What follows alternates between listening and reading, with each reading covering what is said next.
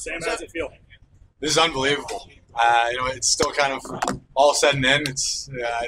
I can't even really put it into words. I couldn't be more happy and more excited for this moment and to be a part of the San Jose Sharks. It's unbelievable. Can you tell me about the interview with the Sharks at the Combine and any other contact that you have with them? Just how has that gone?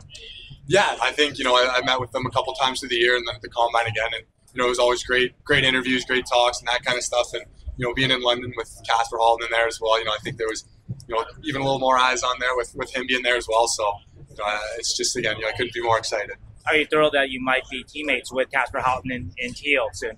Absolutely. He's made it, so much fun to play with in London, and I couldn't be more happy that it's going to be able to continue for us. Did you and San Jose on your radar? I mean, what are you expecting when you heard your name called? Were you surprised at all? What was your first reaction when you heard your name called? Just pure joy and excitement.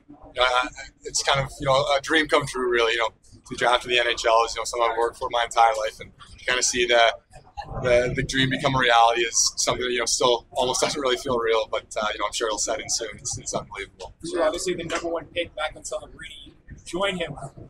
How cool is that for you just to see that kind of core prospects that's kind of topped off now by Macklin today, guys? Yeah, I think it's a prospect group of one of the best in the league, absolutely. And I know Mac a good amount, and I couldn't be more excited to be able to play with him. I've played 2 games with him in my life before, so we'll see if we can jump a couple more up there. Where was that? The U17s 2 years ago. Sam, when you think about now this young core group that includes Macklin, Will Smith, and Beeston, this is a chance now for you guys to actually bring a cup to San Jose when the previous regime, the Thorntons, Marlows, and Grzelcykis weren't able to do that. I know you just got drafted, but how exciting is that for you right now? You get to have a chance to do that. Yeah, I mean, it's kind of the next thing after you get drafted is, what's next playing, if there's anything like that. Growing up and seeing, San Jose Sharks team that was so good with those players that you mentioned and, to potentially be a part of kind of the next wave with those other guys that you mentioned is, again, just an unbelievable feeling and just kind of, again, pure excitement. And what do you know about San Jose in general, and San Jose Bay Area? I know being from Toronto and everything, do you know anything about the Bay Area at all? Not really much at all. I've never been to California. Right now is probably the closest I've ever been to the Bay Area or whatever. So, I'm excited to get down there and learn everything there is. What's the Sharks expect from your type of game? Like, what type of game do you play? Yeah, I think they're just getting a defenseman who does it all: offense, defense, transitionally, two-way guy who kind of can take over any role for you and play that to a T. When you think back on this past year, what have the London Knights meant for getting you to this point right now? Yeah, I think, like I've said, many times at this point is, they've meant almost everything to, the career that I've had so far. I have so much respect for them and how much they've given to me. I don't know how I'm ever going to be able to, thank them enough or pay them back at all. It's just, an unbelievable feeling to be able to, continue the legacy of the London Knights. How much of a resource is it having so many drafted players on your team that you're able to lean on through the draft eligible process? Yeah, it was everything. To have so many guys that have gone through this before from last year to, even the year before that I was on the team. So many guys that have, gone in situations like myself and been in these spots. I'm so lucky to have them and to be able to lean upon them. Who do you model your game after?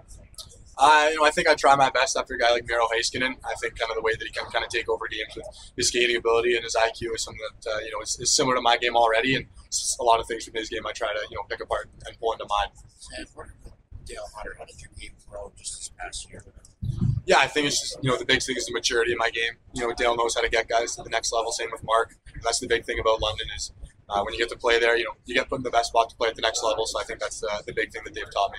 How fun was that playoff? I think it was the most fun 2 months of my life. Kind of go to war every night with the guys on that team it really meant everything. Sam, Casper, Casper just on fire. I think the eye-popping thing with him is his shot. It's the best shot that I've ever seen, the best shot that I've ever had to defend against. There's no real way to stop it. You just gotta kind of when he gets it off, you just got to start praying and hoping because if he gets it off, it's going to be deadly. Sam, I know it's still fresh, obviously, but how much do you sense an opportunity here for you over the next few years with the Sharks, with the way that they're turning things over in terms of and obviously bringing in some of the young talent that they've. Yeah, it's really exciting, with all the young guys that are a part of the team and the other drafted guys that are a part of the team. So. just to be able to be a part of that is really exciting, and to be on a team that's young and going to get better as the years go on is really exciting. How far away do you think you are from your NHL debut? Yeah, it's still a long time till the start of next season, really. So, I'm open for a really big off season for myself, and whenever I'm needed is whenever I'm ready. Who did you hug first, and who do you owe this moment to? I was sitting beside my dad, so I hugged him first, and then my mom, and it really is. I have everything to give to them. I would not be even close to where I am today without them. So, it really is. They are everything to me, and I'll truly never be able to thank them enough for everything that they've ever done for me. Last year, Oliver Bonk, of course, was drafted, and then you two are kind of both being high picks. What does that mean? Kind of what you learned from him last year going into this process, and then to potentially go into the Flyers next year, and if you go back to the OHL, like kind of taking that number one spot. Yeah, I think me and Oliver have had a really good relationship. He definitely is one of my best friends on the Knights, and to be the same position and be able to go through the same thing the year after him was really huge. He was really the guy that I did lean on a lot, asking questions and finding out everything I really could about this kind of what you're going through this year. Sam, what was today like? Butterflies? Was lunch a little tough to get down? Just what were the nerves like today? It was nerve wracking, that's for sure. It's really the start of the rest of your life with the opportunity that's in front of me now. So I ate breakfast. I ate breakfast twice, and then I didn't eat lunch. So it's just pure excitement now, though, and it was exciting waking up to knowing that this was going to happen today. How were you able to create so much offense back in? What was the key for you? Yeah, I think the big thing for me was just trusting myself and being confident in myself.